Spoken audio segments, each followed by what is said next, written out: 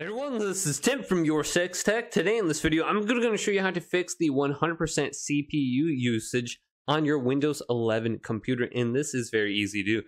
Let's go down to where it says search, and then simply type in device manager and go to the control panel for this and open it up. Now when this opens up, let's locate where it says system devices and scroll on down under this drop down menu and go to where it says high precision event timer. Right click on this and then go to disable device. It says disabling this device will cause it to stop functioning. Let's go to yes.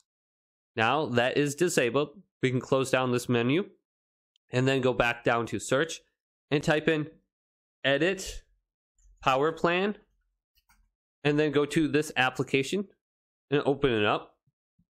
Now let's go to where it says change advanced power settings. And this little window will appear now. And go to the top where it says high performance or balance or power saver. And we want to switch this over to high performance. And then go down to apply and press OK. Now go back down to search and type in task manager.